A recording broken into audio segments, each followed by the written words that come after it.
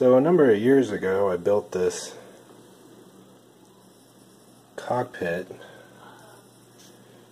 and I used a bunch of Saitek components. I have the switch panel there, got the joystick and throttle, and the other two switch panel or radio panel and autopilot panel, and then a Razer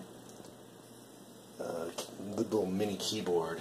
Well, that was a long time ago, back when Windows 7 was big and USB 2 was big, and now I've got my new PC that I just got, and it is all USB 3, and these Saitek panels do not like it, and they do not like Windows 10.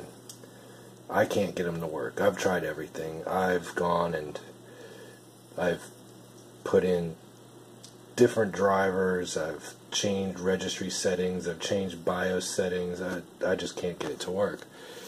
So I was about to throw it all out, and I had already kind of modified the cockpit to try to get it working, and then I decided, well, you know what, I wonder if there's something else I could do to get this working.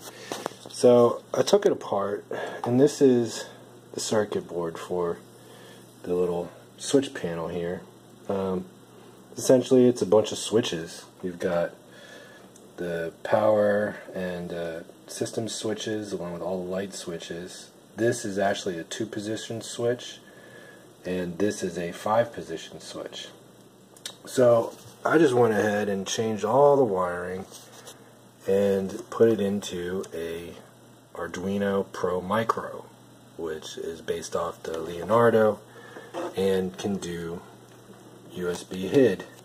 So now this allows me to send keyboard commands, so I can basically remap every single one of these buttons to the keyboards, and I've got it working and thought I would show you. So here, see if I can get them both in the screen.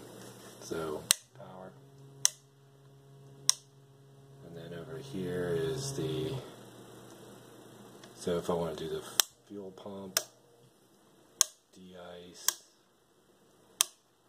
heat, and then for the lights you got the panel which turns on the interior lighting. I don't really need that, but I've got the let's see, there it is.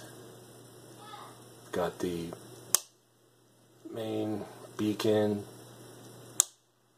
That's for, I actually improved on the nav button, so it now does the nav and the recognition lights. So it's got the strobe, taxi, and landing lights. So now I've also got this hooked in to the magneto. Now we can start it.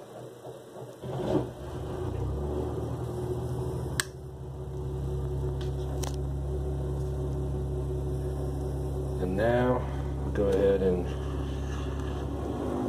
fire up to full throttle.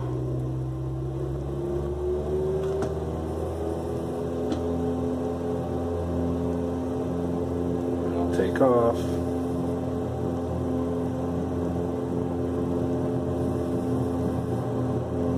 It's a little hard to fly and record at the same time.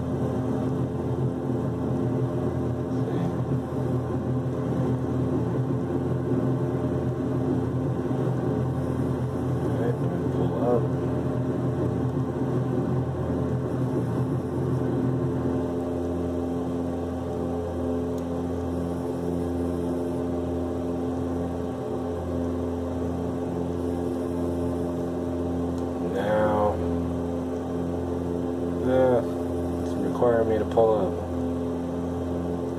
Let's see. Now gear.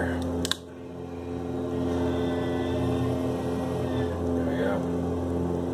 It's a lot easier when you've got two hands. But now I've got the entire panel basically functional again. The only things that aren't working are the LEDs there and the cowl flap switch, and that's because I ran out of I/O pins. So I'm hoping to rectify that in some way or another. Maybe a Pro Micro isn't what I need to use for this, but now that I've got this working, I'm going to have to look into what I can do with these other two panels to see if there's anything I can salvage from them. All the code and everything is on my GitHub site. And yeah, I'm glad to have this little panel back working again.